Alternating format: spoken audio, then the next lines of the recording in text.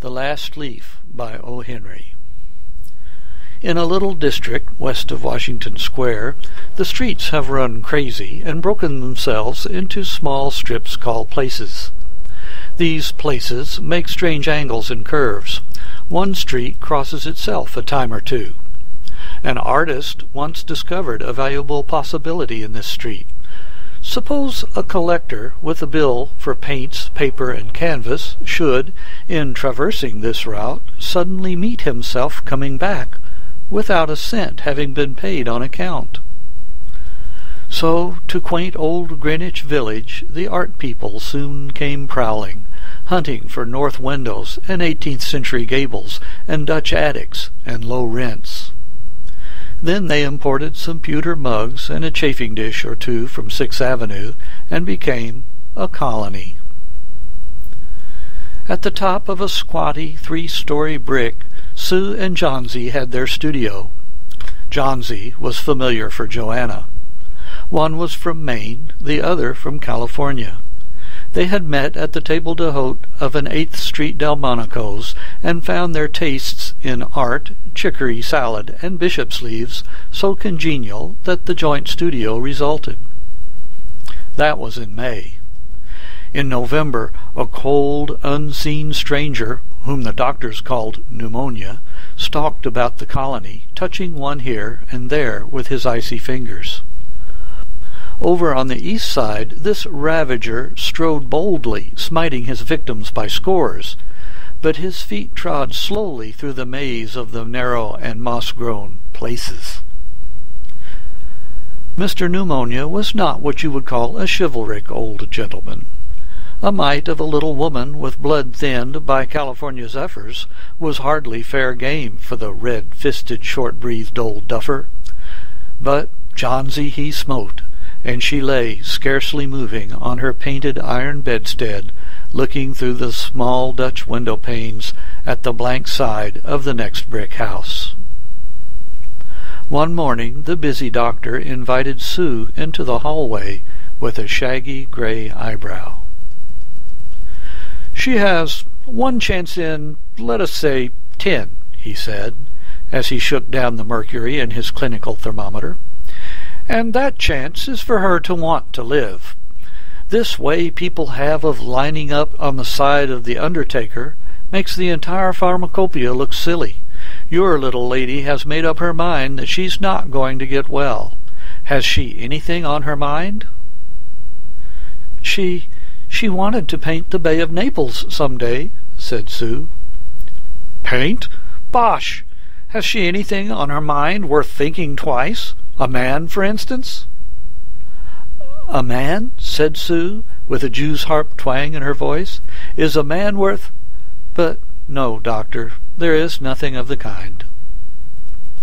"Well, it is a weakness, then," said the doctor. "I will do all that science, so far as it may filter through my efforts, can accomplish. But whenever my patient begins to count the carriages in her funeral procession, I subtract 50% from the curative power of medicines. If you'll get her to ask one question about the new winter styles in cloak sleeves, I will promise you a 1 in 5 chance for her, instead of 1 in 10. After the doctor had gone, Sue went into the workroom and cried a Japanese napkin to a pulp. Then she swaggered into Johnsy's room with her drawing-board, whistling ragtime. Johnsy lay, scarcely making a ripple under the bedclothes, with her face toward the window. Sue stopped whistling, thinking she was asleep. She arranged her board and began a pen-and-ink drawing to illustrate a magazine story. Young artists must pave their way to art by drawing pictures for magazine stories that young authors write to pave their way to literature. As Sue was sketching a pair of elegant horse-show riding trousers and a monocle of the figure of the hero, an Idaho cowboy, she heard a low sound several times repeated. She went quickly to the bedside. Johnsy's eyes were open wide. She was looking out the window and counting backward. 12, she said, and a little later, 11, and then 10, and 9, and then 8 and 7, almost together.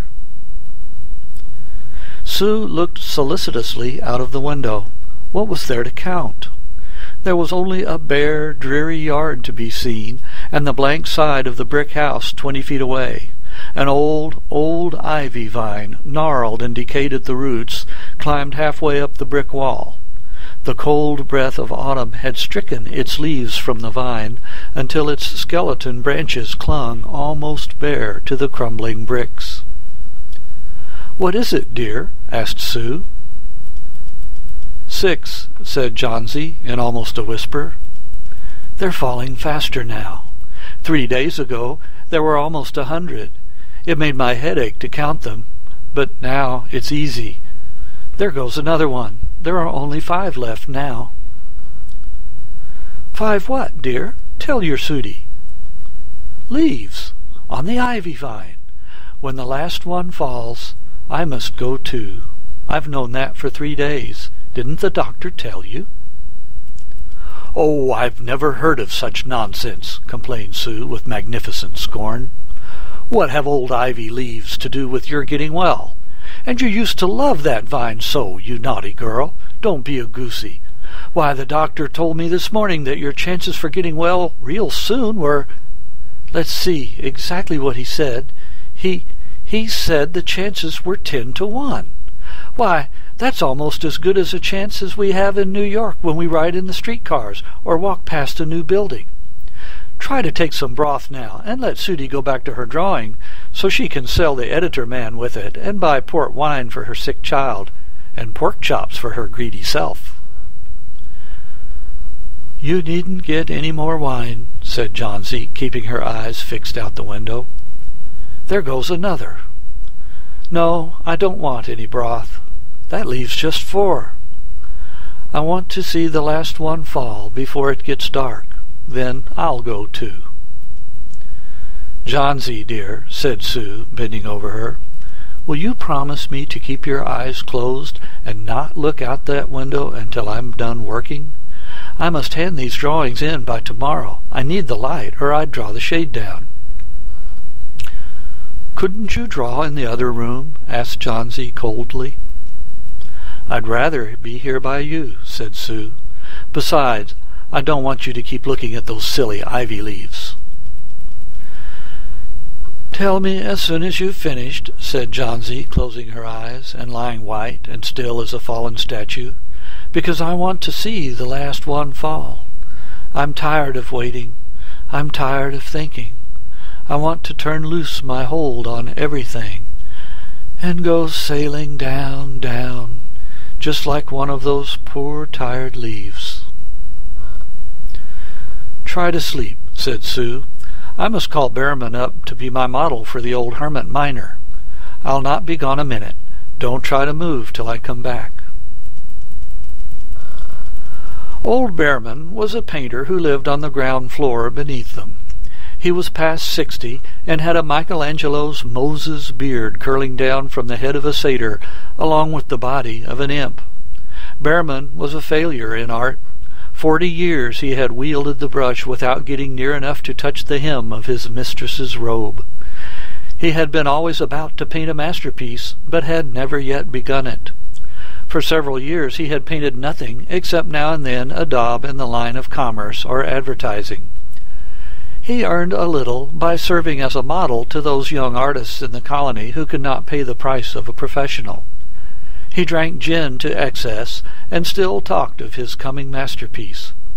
For the rest, he was a fierce little old man who scoffed terribly at softness in anyone, and who regarded himself as a special mastiff in waiting to protect the 2 young artists in the studio above. Sue found Behrman smelling strongly of juniper berries in his dimly lighted den below. In one corner was a blank canvas on an easel that had been waiting there for 25 years to receive the first line of the masterpiece. She told him of Johnsy's fancy, and how she feared she would indeed, light and fragile as a leaf herself, float away when her slight hold upon the world grew weaker. Old Behrman with his red eyes plainly streaming, shouted his contempt and derision for such idiotic imaginings. "Was," he cried, "is there people in the world mit foolishness to die because leaves they drop off from a confounded vine? I have not heard of such a thing. No, I will not pose as a model for your fool hermit dunderhead. Why do you allow that silly business to come in the brain of her? Ah, that poor little Miss Johnsy." "She's very ill and weak," said Sue, "and the fever has left her mind morbid and full of strange fancies." "Very well, Mr. Behrman. If you do not care to pose for me, you needn't, but I think you are an horrid old flipperty-gibbet." "You are just like a woman," yelled Behrman. "Who said I will not pose? Go on, I commit you. For half an hour I have been trying to say that I am ready to pose. God, is there not any place which one so good as Miss Johnsy shall lie sick? Some day I will paint a masterpiece, and we shall all go away. God, yes." Johnsy was sleeping when they went upstairs. Sue pulled the shade down to the window-sill and motioned Behrman into the other room. In there they peered out the window fearfully at the ivy vine. Then they looked at each other for a moment without speaking. A persistent cold rain was falling, mingled with snow. Behrman, in his old blue shirt, took his seat as the hermit miner on an upturned kettle for a rock. When Sue awoke from an hour's sleep the next morning, she found Johnsy with dull, wide-open eyes staring at the drawn green shade. "Pull it up, I want to see," she ordered in a whisper. Wearily Sue obeyed. But lo! After the beating rain and the fierce gusts of wind that had endured through the livelong night, there yet stood out against the brick wall one ivy leaf. It was the last one on the vine. Still dark green near its stem, with its serrated edges tinted with the yellow of dissolution and decay, it hung bravely from the branch some 20 feet above the ground. "It is the last one," said Johnsy. "I thought it would surely fall during the night. I heard the wind. It will fall today, and I shall die at the same time." "Dear, dear," said Sue, leaning her worn face down to the pillow. "Think of me. If you won't think of yourself, what would I do?" But Johnsy did not answer. The lonesomest thing in all the world is a soul when it is making ready to go on its mysterious, far journey. The fancy seemed to possess her more strongly as one by one the ties that bound her to friendship and to the earth were loosed. The day wore away, and even through the twilight they could see the lone ivy leaf clinging to its stem against the wall. And then, with the coming of the night, the north wind was again loosed, while the rain still beat against the windows and pattered down from the low Dutch eaves. When it was light enough, Johnsy the merciless commanded that the shade be raised. The ivy leaf was still there. Johnsy lay for a long time looking at it, and then she called to Sue, who was stirring her chicken broth over the gas stove. "I've been a bad girl, Sudie," said Johnsy. "Something has made that last leaf stay there to show me how wicked I was. It is a sin to want to die. You may bring me a little broth now, and some milk with a little port in it, and... No, bring me the hand mirror first, and then pack some pillows about me, and I'll sit up and watch you cook." An hour later she said, "Sudie, some day I hope to paint the Bay of Naples." The doctor came in the afternoon, and Sue had an excuse to go into the hallway as he left. "Even chances," said the doctor, taking Sue's thin, shaking hand in his. "With good nursing, you'll win. And now I must see another case I have downstairs. Behrman, his name is. Some kind of artist, I believe. Pneumonia, too. He's an old, weak man, and the attack is acute. There is no hope for him. But he goes to the hospital today to be made more comfortable." The next day, The doctor said to Sue, "She's out of danger. You won. Nutrition and care now, that's all." And that afternoon Sue came to the bed where Johnsy lay, contentedly knitting a very blue and very useless woolen shoulder scarf, and put one arm around her, pillows and all. "I have something to tell you, White Mouse," she said. "Mr. Behrman died of pneumonia today in the hospital. He was ill only 2 days. The janitor found him in the morning of the first day in his room downstairs, helpless with pain. His shoes and clothing were wet through and icy cold. They couldn't imagine where he had been on such a dreadful night, and then they found a lantern still lighted, and a ladder that had been dragged from its place, and some scattered brushes, and a palette with green and yellow colors mixed on it, and— Look out the window, dear, at the last ivy leaf on the wall. Didn't you wonder why it never fluttered or moved when the wind blew? Ah, darling, it's Behrman's masterpiece.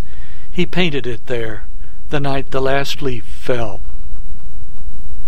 End of The Last Leaf.